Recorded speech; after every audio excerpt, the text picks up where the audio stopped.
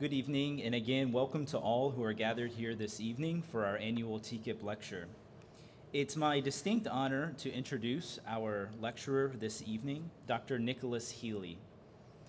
Dr. Healy is an associate professor of philosophy and culture at the Pontifical John Paul II Institute in Washington, D.C. He received his doctorate from Oxford University with a dissertation on the theology of Hans von Balthasar.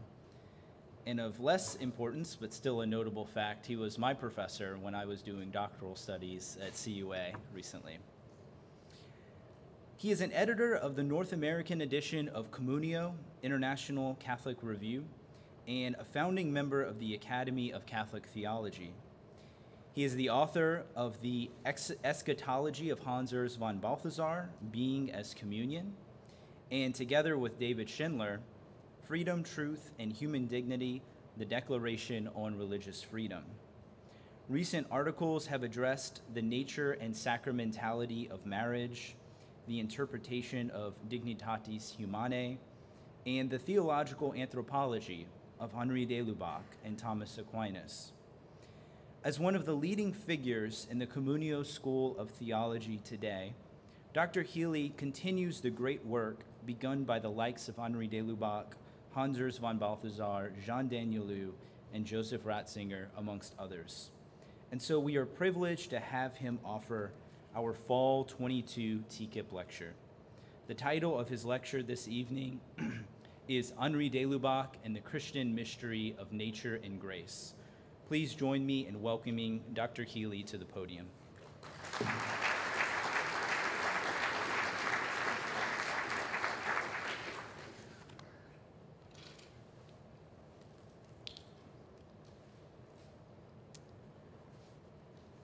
So thank you, Dr. Haddad, for the words of introduction, and special thanks to Father Rodrigue and the faculty of the Notre Dame Seminary.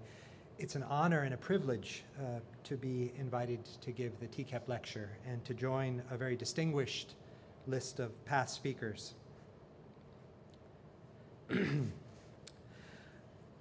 I am convinced, writes Gregory Nazianzus, that every assembly of bishops is to be avoided, for I have never experienced a happy ending to any council, only ambition and wrangling about what was taking place. These words, written by the great Cappadocian Father shortly after the First Council of Constantinople in 381, are cited by both John Henry Newman and Joseph Ratzinger in order to illustrate the fact that the period following an ecumenical council is often characterized by confusion, turmoil, and discord. The high water point of the Arian crisis occurred some 30 years after the solemn confession of the Council of Nicaea that Jesus Christ is homoousios with the Father.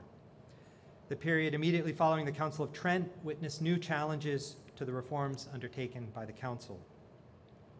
We should not be too surprised that the past 60 years have been marked by confusion, turmoil, and a general crisis of faith. However, there does seem to be a unique feature or characteristic of the current discord within the Church. The novelty consists in the fact that there is considerable confusion and deep disagreement concerning the basic aim or purpose of the Second Vatican Council. Unlike earlier ecumenical councils, Vatican II was not convened in order to address a specific doctrinal crisis, at least not in any obvious sense. In the Apostolic Constitution Humanae Salutis, which officially convoked the Council, Pope John XXIII indicated that the Council was called in order to, quote, give the Church the possibility to contribute more efficaciously to the solution of the problems of the modern age. In his opening address to the Council on October 11th, 1962, Pope John said the Council was tasked with guarding and handing on more efficaciously the sacred deposit of faith. The substance of the ancient doctrine is one thing, the way in which it is presented is another. To be faithful to Christ's gospel, an updating or aggiornamento was necessary. In short, Vatican II was conceived as an essentially pastoral council. As many others have noted, this is a remarkably open-ended program. For some Catholic theologians, the pastoral emphasis of Vatican II represents a radically new beginning, the most significant event in the life of the Church since Pentecost. Other theologians, citing the very same texts of John the 23rd, draw the opposite conclusion. Because Vatican II was essentially a pastoral council, the council's teaching contains nothing of significance in terms of the deposit of faith. The preeminent English language historian of the Second Vatican Council, John O'Malley, has argued that conflicts over the interpretation of the council revolve around the question of what the real aim or goal of the council was. It is then highly instructive to listen to O'Malley's own account of the purpose of Vatican II. He writes, I quote, "A fair but not exhaustive list of the aims of the council would go something like this: to end the stance of cultural isolation that the Church was now seen as having maintained, to initiate a new freedom of expression and action within the Church, to distribute more broadly the exercise of pastoral authority, especially by strengthening the role of the episcopacy and local churches vis-à-vis the Holy See, to modify in people's consciousness and in the actual functioning of the Church the predominantly clerical, institutional, and hierarchical model that had prevailed, to establish a better relationship with other religious bodies, to change the teaching of the Church on religious liberty, and to give new support to the principle of freedom of conscience, to base theology and biblical studies more firmly on historical principles, to affirm clearly that the Church was and should be affected by the cultures in which it exists.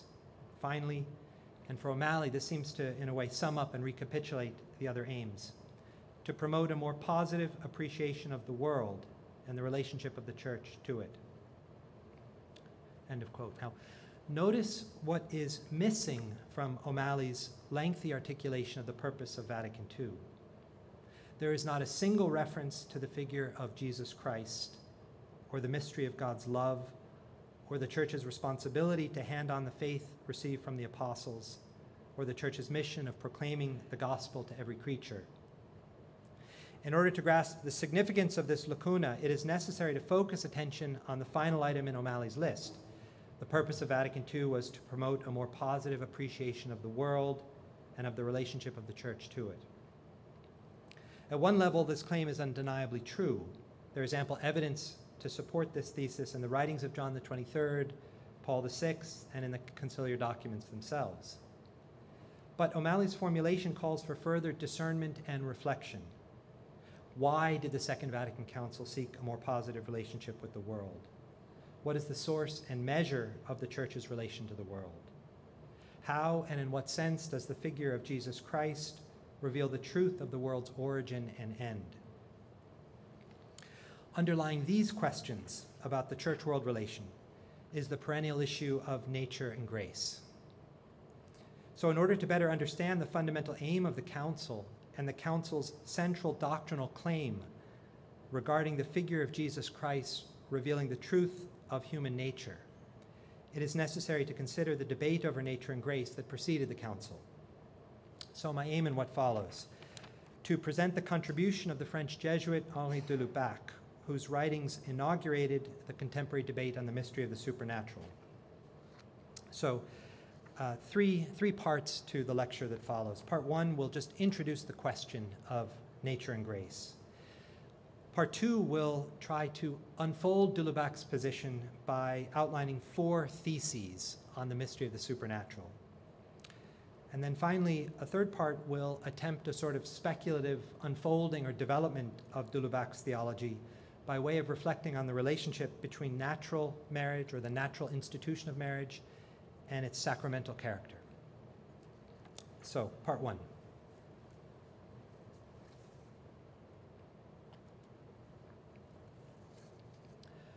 Henri de Lubac's lifelong effort to help Catholic theology return to an understanding of the supernatural, at once more traditional, more faithful to the thought of Thomas Aquinas, and more deeply rooted in the mystery of Jesus Christ, unfolds on 2 interrelated levels.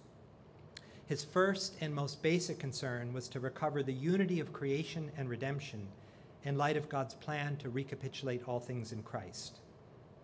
By assuming human nature and going to the end of love, the Logos, writes Maximus the Confessor, established himself as the innermost depth of the Father's goodness, while also displaying in himself the very goal for which his creatures manifestly received the beginning of their existence. The ground and pattern for the original and abiding integrity and the ultimate destiny of human nature is the hypostatic union of God and man in Christ. The hidden center and source for de Lubac's thinking about nature and grace is the mystery of God's love revealed in the person of Jesus Christ. In a key essay titled The Light of Christ, he writes, "A great deed was done for the world 20 centuries ago, the deed of charity. This deed of love, Jesus, it is you yourself. You are not merely God's messenger. You are his living and substantial appearance. Through you, he has not only spoken, rather his language is an action. His word is a deed. It is you yourself. You, Jesus, on your cross, the act of uniting heaven and earth. Uniting, we might say, nature and grace." The second level of de Lubac's contribution to the question of nature and grace, which is admittedly more technical and more controversial, involves the interpretation of texts from Thomas Aquinas on the ultimate end of human nature, together with related texts on the natural desire to see the essence of God. In his seminal book, Surnaturel, published in 1946, de Lubac argued that certain aspects of Aquinas' thought had been obscured and misrepresented as a result of the early modern theory of pure nature, which attributed to human nature an exclusively natural or proportionate ultimate end. So let me explain this a bit more. According to St. Thomas, in his divine liberality, God created human nature with an ultimate end that is radically beyond the power of human nature. It follows that human beings can only attain their true final end, deifying participation in the very life of God, through a new gift of grace. So Aquinas writes, "Even though man's nature is inclined to his ultimate end, he cannot reach it by nature, but only by grace, this owing to the loftiness of that end.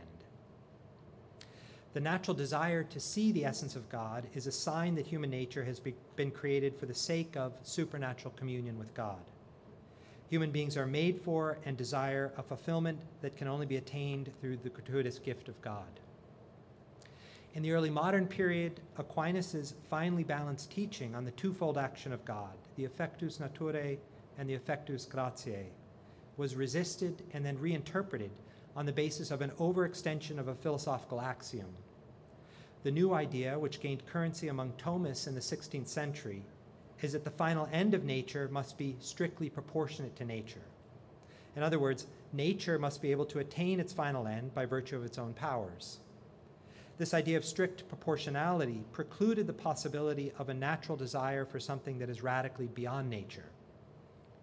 In the words of Cajetan, natural desire does not extend beyond the capacity of nature. Once this premise was accepted, Thomas's teaching that there is a natural desire for the beatific vision became almost unintelligible. At the same time and for the same reason, Thomas's doctrine that the ultimate end of human nature is supernatural beatitude was reinterpreted to mean that human nature, as originally constituted by God, has an exclusively natural or proportionate end, natura pura. On this reading, the gift of grace modifies nature in the sense of giving it a new end. In the eyes of de Lubac, the neo-Thomist axiom that the final end of nature and the desire of nature must be strictly proportionate to nature represents an unfortunate departure from the doctrine of Aquinas. The result was a weakening of the organic link between nature and grace, between the order of creation and redemption.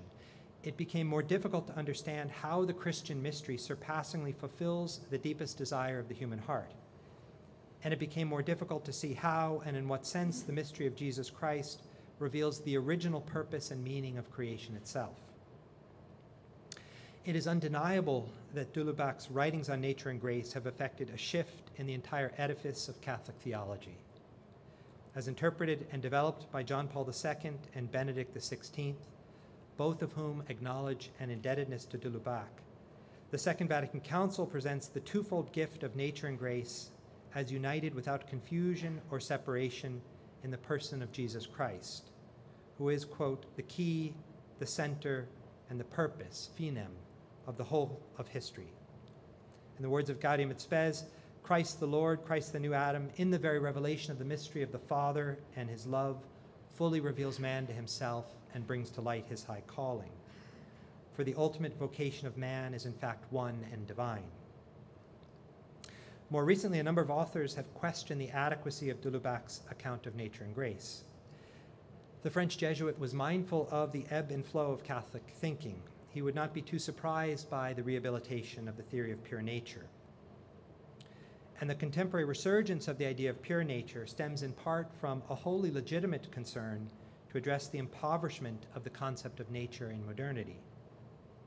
In addition, the proponents of pure nature argue that if human nature in itself already tends toward the supernatural, then the gratuitous character of grace has been compromised. De Lubac shares these concerns even as he questioned the provenance and the utility of the modern idea of pure nature. So the unresolved issue at the heart of the contemporary debate is how best to understand and characterize nature's original openness to the new gift of deifying grace. As interpreted by de Lubac, St. Thomas's analogical understanding of finality serves to hold together both the essential difference between nature and grace and the unity of God's plan accomplished in Christ. While both de Lubac and Aquinas speak of a twofold beatitude for human nature, one proportionate to nature, one surpassing nature, the true finis ultimus of human nature is supernatural beatitude. And the natural desire for an end that is beyond nature testifies to the unity of God's plan for creation. As aptly stated in the Catechism of the Catholic Church, the desire for God is written in the human heart because man is created by God and for God, and God never ceases to draw man to himself. The Neo-Thomist position, as formulated by Cajetan and reaffirmed by contemporaries such as Stephen Long and Lawrence Feingold, rejects the possibility that nature as such can desire an end that is beyond nature.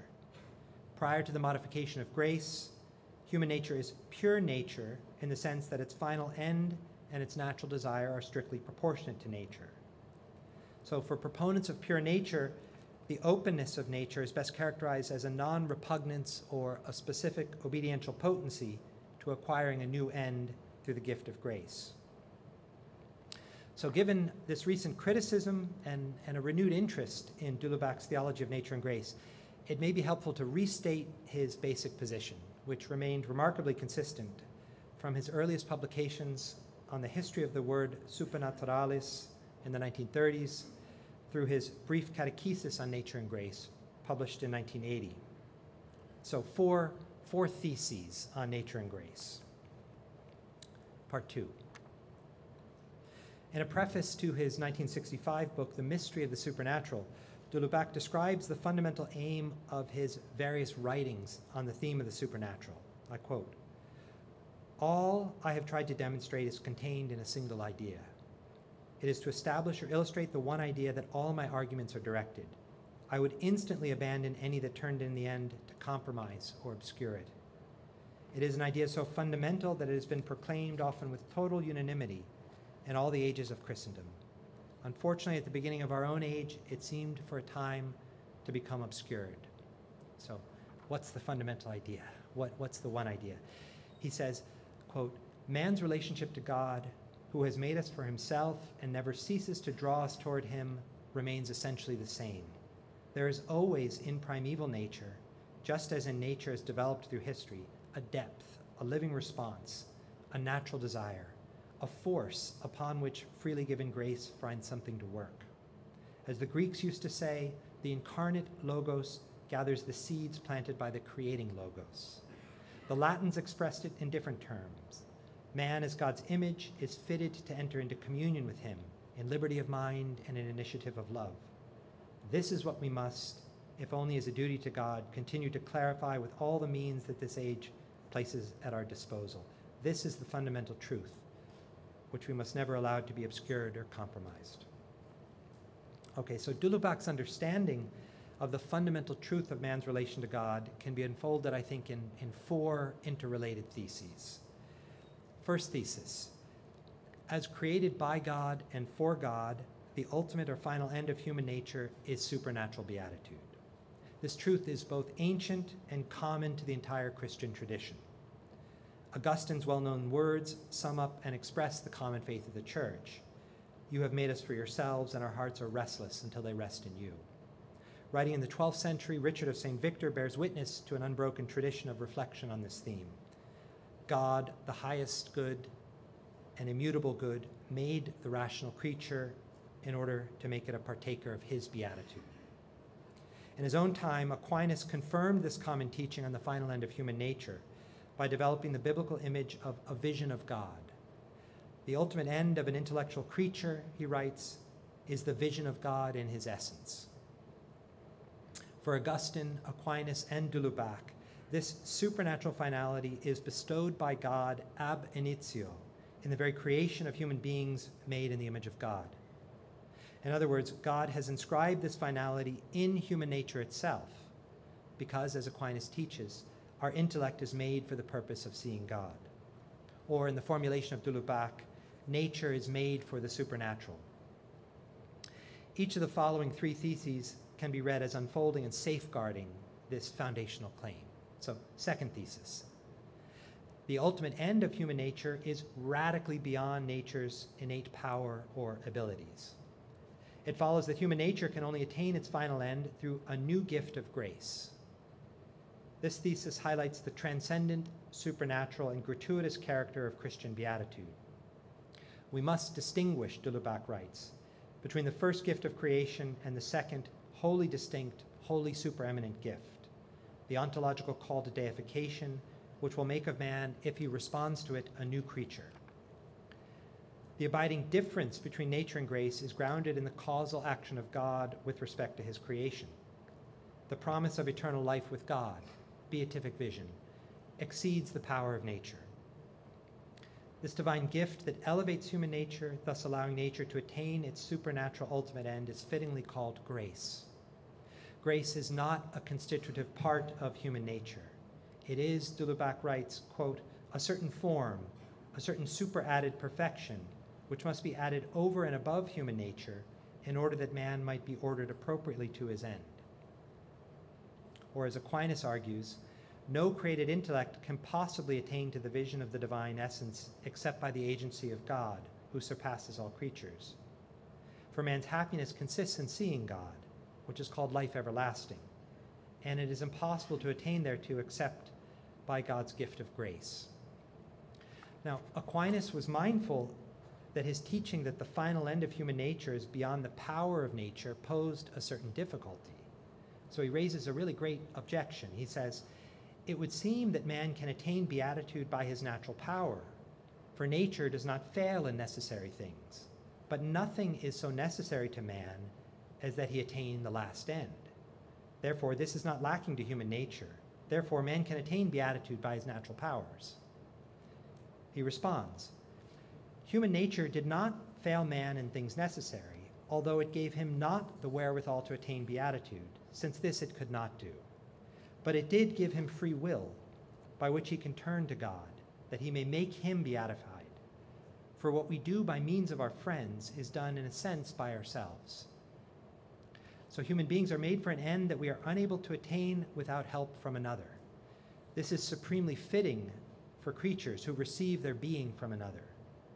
Ontological humility and gratitude are reflected in the very structure of nature, both as created and elevated in grace to the astonishing gift of participation in the divine nature. So, third thesis. There is a natural desire to see the essence of God. The natural desire for beatific knowledge of God is a sign that human nature was created in the image of God and destined for eternal blessedness with God, the first thesis. The desire for God opens nature from its innermost depths to a mystery that infinitely surpasses nature. What is desired by nature is precisely beyond the reach of what nature can attain by its own powers. Authentic desire is structurally receptive.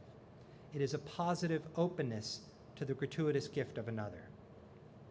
When the end is beyond the capacity of the agent striving to attain it, Aquinas argues, it is looked for from another's bestowing. The natural desire to see the essence of God provides a crucial point of contact between nature and grace, but it also safeguards the transcendence and gratuity of Christian beatitude.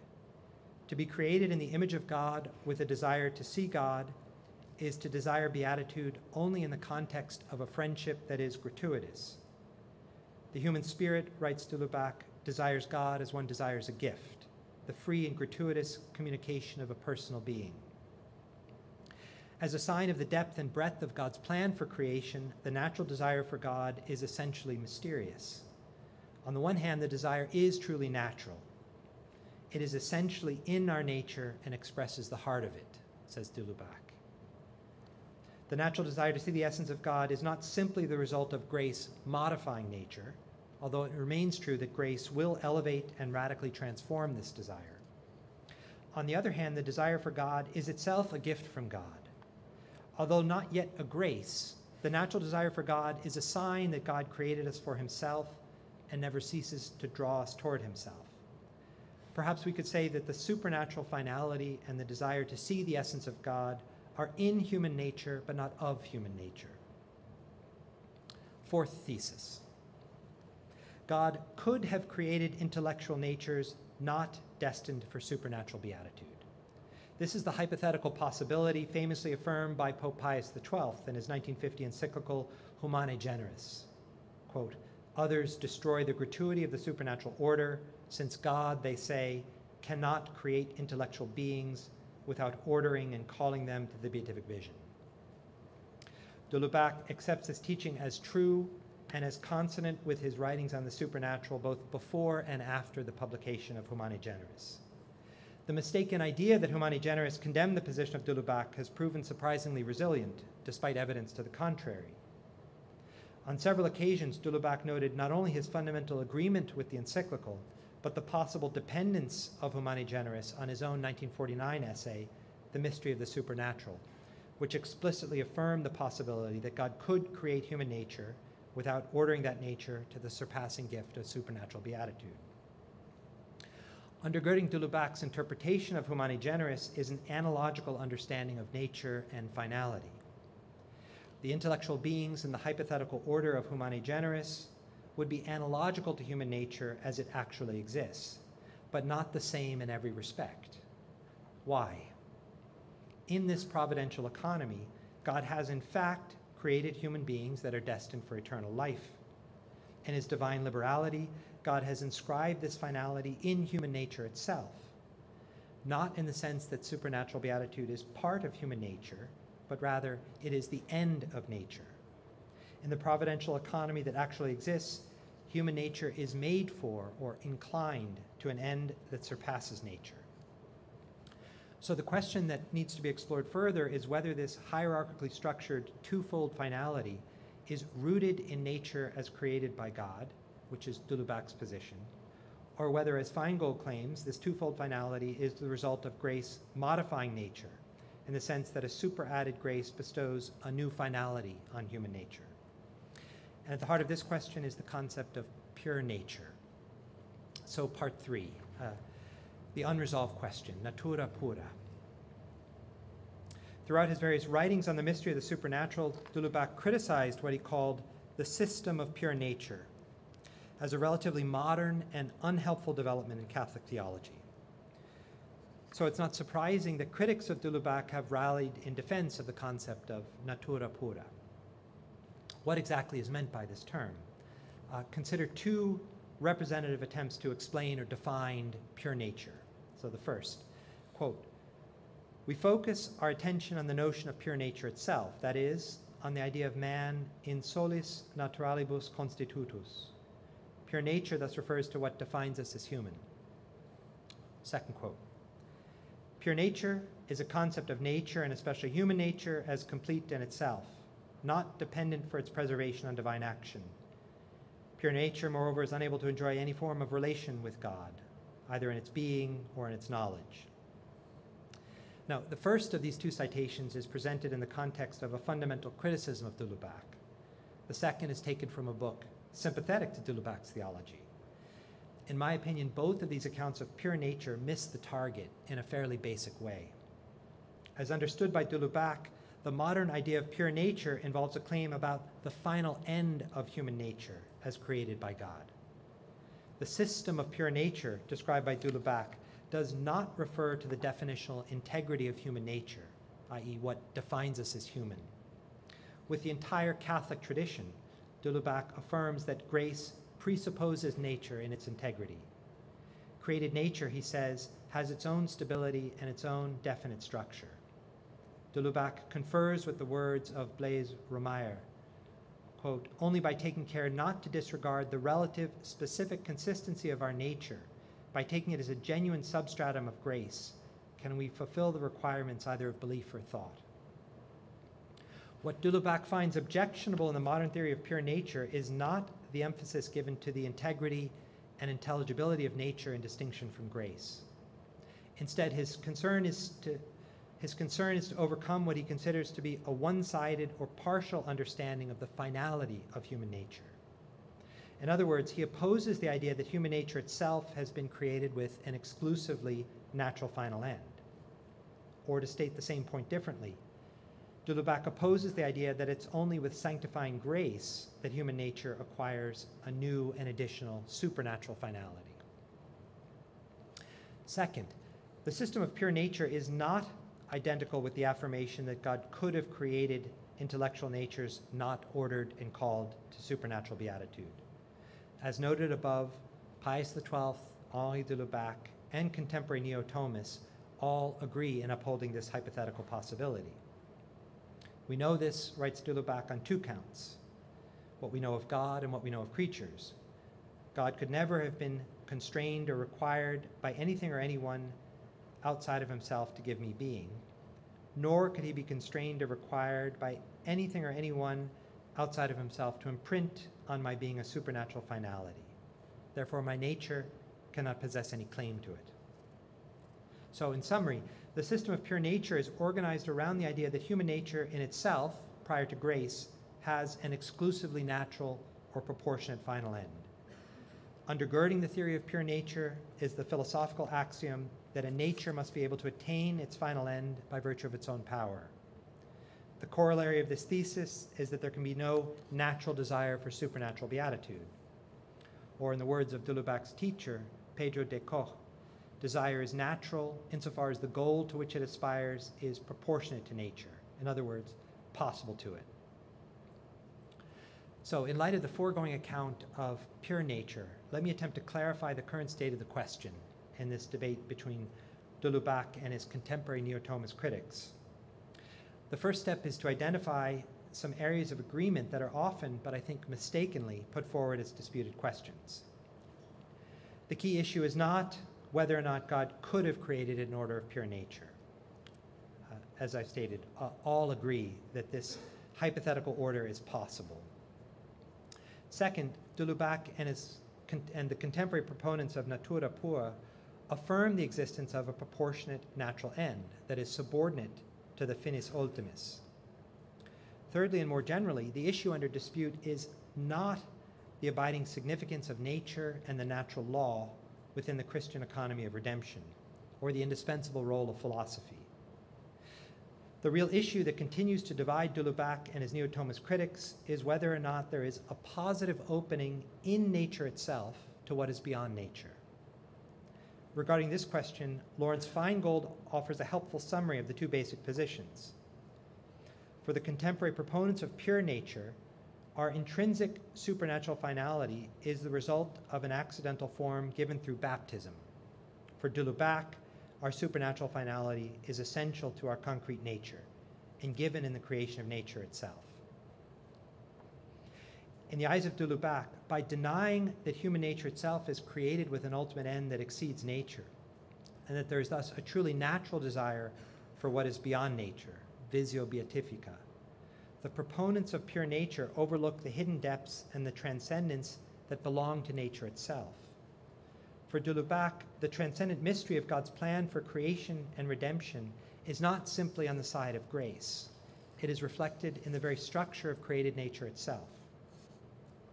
Okay, now, given the subtlety of this difference, why is this an important question? Are we Catholic theologians fiddling while Rome burns? I'm sympathetic to this concern. It's a good question to ask. And there are some reports of a fire in Rome. But the question of nature and grace remains important, both in itself and because it mediates how we understand the truth of the Christian faith as illuminating and informing every aspect of our lives. An implicit understanding of nature and grace mediates how we conceive the Church's relationship to the world, to the created order in all of its dimensions, including the political and economic orders, and the order of culture. At the heart of de Lubac's theological vision is the claim that Jesus Christ not only reveals the truth of God as triune love, he also reveals what it means to be truly human. A life of sanctity or holiness is not only an extraordinary sign of God's grace, it is the most truly human form of life, the most natural thing. Okay, so to unfold this claim and hopefully to advance the current debate, I'll turn now to a particular instance of the relationship between nature and grace. That is, the relationship between marriage in the order of creation and marriage as elevated to a sacrament. In an address to the Roman Rota in 2003, John Paul II suggested that reflection on the relationship between the natural and sacramental dimensions of marriage is a fruitful way to investigate more deeply the mystery of the relationship between human nature and grace. And there are several reasons why this question regarding the nature and sacramentality of marriage represents a promising path for a deeper understanding of the mystery of the supernatural. First, marriage has a unique status among the sacraments insofar as the institution of marriage is rooted in the order of creation. As an officium naturae, marriage plays a paradigmatic role in safeguarding and disclosing the truth of human nature as created by God. A second reason for thinking about nature and grace in connection with marriage stems from the current crisis of marriage, which is a crisis of both faith and reason. An adequate response to this crisis requires a renewed understanding of the importance of the natural dimension of marriage, coincident with a deeper awareness of how the sacramental mystery of Christ both presupposes and reveals the full truth of marriage. So the fact that marriage belongs to the order of creation, pre-existing the economy of grace revealed and communicated in Christ, raises an important and really fascinating question. What exactly is the difference between a natural marriage and a sacramental marriage? What does the grace of the sacrament add to marriage? The answer to this question involves a rich and complicated development of doctrine, from Augustine's reflection on the goods of marriage through medieval sacramental theology to post-Tridentine disputes between the church and state over jurisdiction over marriage. Let me just state two points. The newness of a sacramental marriage is given in and through the mystery of Christ himself. Here we should recall the words of Irenaeus. He brought all newness by bringing himself. The essential difference between a natural marriage and a sacramental marriage is grounded in the gift of grace concretely bestowed in and through the life, death, and resurrection of Jesus Christ. Because Christ has shared his own life and love, the marriage of two baptized persons is dignified with being a real symbol of his spousal love for the church. Through the grace of the sacrament of marriage, the reciprocal self-giving of the spouses participates in the very charity of Christ, who gave himself on the cross, John Paul II. Secondly, this newness is paradoxical. Christ did not establish a new outward sign or a new form for entering into marriage. Instead, he recalled the original truth of creation. He who made them from the beginning made them male and female. For this reason, a man shall leave his father and mother and be joined to his wife, and the two shall become one. Therefore, what God has joined, let no man put asunder. Rather than adding something to marriage from outside, Christ reveals the fullness of God's original plan for marriage, while accomplishing this plan through his death and resurrection. Henceforth, marriage between baptized represents and participates in Christ's love for the church. Holding these two truths together, the natural institution and the elevation of marriage to a sacrament by Christ, Catholic doctrine affirms the inseparability of the sacrament and the institution or contract of marriage. A single text from Pope Leo XIII will have to serve to illustrate this teaching. So in his encyclical Arcanum, the first encyclical letter ever written on marriage, Pope Leo XIII says, "Let no one be deceived by this distinction which some civil jurists have so strongly insisted upon, the distinction by virtue of which they sever the matrimonial contract from the sacrament, with the intent to hand over the contract to the power and will of the rulers of the state, while reserving questions concerning the sacrament to the church. A distinction or severance of this kind cannot be approved, for it is certain that in Christian marriage, the contract is inseparable from the sacrament. For Christ our Lord added to marriage the dignity of a sacrament, but marriage is the contract itself, whenever that contract is lawfully concluded. The implications of this doctrine of inseparability are endless. In the first place, what is sacred or sacramental about marriage is the marriage itself. Defending and upholding the natural institution of marriage, with its nature, essential properties, and its ends, is an inner requirement of the Church's solicitude for the sacrament. At the same time, the novelty of Christ discloses the deepest truth of the original structure and the ultimate finality of marriage itself. Precisely as a natural institution, marriage points beyond itself to the mystery of grace concretized in the person of Christ. Without laying claim to what can only be received as a gratuitous gift, there is a positive opening in marriage itself to the surpassing fulfillment of representing and mediating divine love.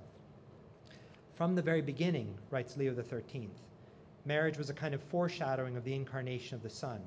Therefore, there abides in it something holy and religious, not extraneous but innate, not derived from men but implanted by nature.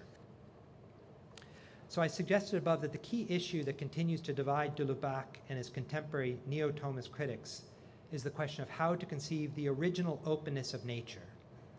The logic of pure nature tends to represent nature's openness as a specific obediential potency to acquiring through grace a new and additional finality. De Lubac, on the contrary, thinks of nature as originally and constitutively made for an ultimate end that surpasses nature, hence the natural desire for the supernatural. Mindful of the limits of analogy, we can transpose these two interpretations of nature to the question of how to think about marriage within the order of creation.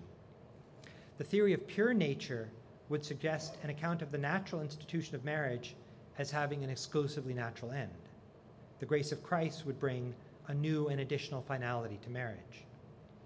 De Lubac's theology suggests an understanding of marriage as originally and constitutively ordered to something radically beyond itself, namely the mystery of Christ's love for the Church. For de Lubac, the transcendent supernatural finality of marriage would be an original and structural feature of marriage itself as created by God. The positive openness of natural marriage would represent a kind of prefigurement or foreshadowing of God's plan to recapitulate all things in Christ. In my opinion, de Lubac's theology of nature and grace provides a more ample foundation for the Church's teaching on the inseparability of institution and sacrament, precisely because there is a positive opening to the supernatural at the heart of the natural institution of marriage. This natural reality itself can be elevated to signify and participate in the greater mystery of Christ's love. In one sense, a sacramental marriage is more truly a marriage. At the same time, thinking through de Lubac's thesis in connection with marriage sheds new light on the importance of the natural end that is subordinate to the finis ultimus. The natural end of marriage is the procreation and education of children. This natural end is not displaced or evacuated by the elevation of marriage to the sacramental mystery of a participation in Christ's love. As suggested above, the inseparability of institution and sacrament has implications in both directions. On the one hand, the natural dimension of marriage is constitutively ordered beyond itself and is thus capable of mediating divine love. On the other hand, the sacramental dimension both presupposes and deepens the natural reality of marriage. The natural dimension of marriage opens from within to the supernatural, not simply because it is imperfect, but because its natural integrity is itself a sign of the greater mystery of God's plan accomplished in Christ. To obscure the natural dimension of marriage, writes John Paul II, entails the implicit denial of its sacramentality.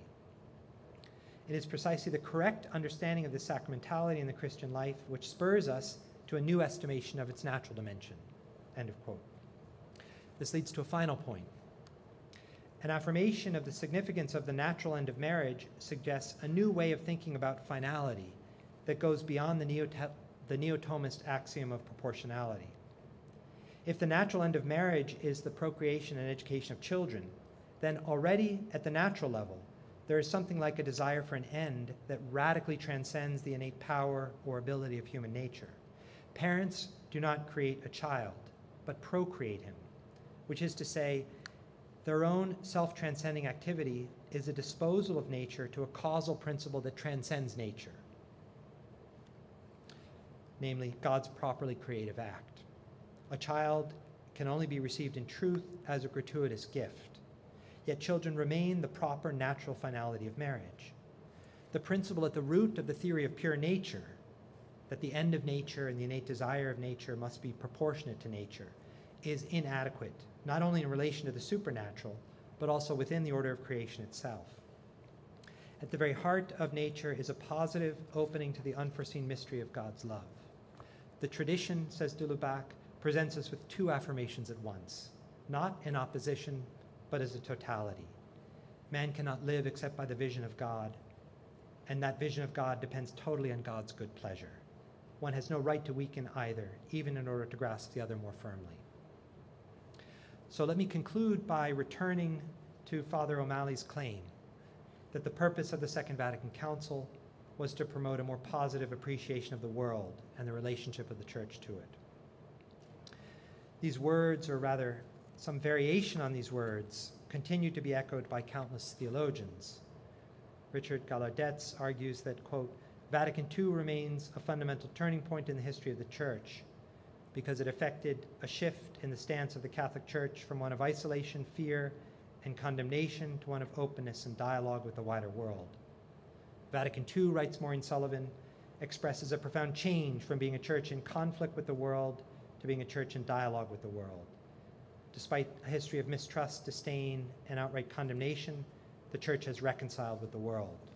End of quote.